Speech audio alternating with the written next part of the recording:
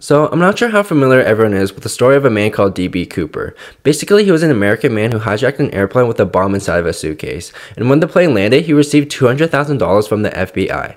After receiving the money, the plane flew off again to another location that he demanded. Now, during this flight, mid-flight, he opened the door and jumped out of the plane with a parachute and the money that he had just got. So, nobody knows for sure if he survived the jump or if he died. The ending of his story has always been a mystery. Now, in this video, I'm going to be telling you a story about a Filipino man who tried to pull off something similar to what D.B. Cooper did. The hijacking occurred on May 25, 2000 on Philippines Airlines Flight 812 from Davao City to Manila. Not too long before the plane was about to land, a passenger came out of the bathroom armed with a handgun and a grenade, demanding everyone to listen to what he had to say. The man's name was Reginald Chua. He demanded to be let into the cockpit of the airplane, but was rejected at first. He then threatened to kill the flight attendant if they didn't let him in. So eventually, they let him in the cockpit.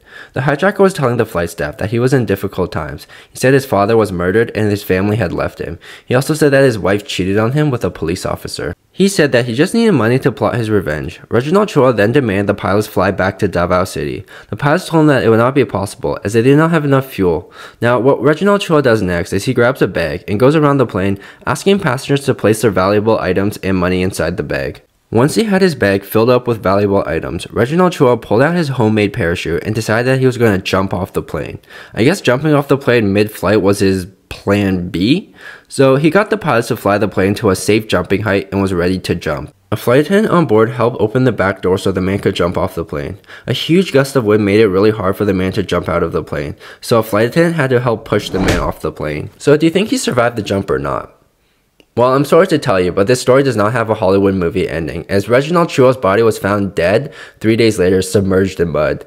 And after some investigations, the police determined that he died because he failed to open the parachute during the jump. So I'm not sure if all the passengers got their stuff back or not, but I sure hope they did. The good news is none of the passengers were harmed during the hijacking. Well, except the hijacker himself.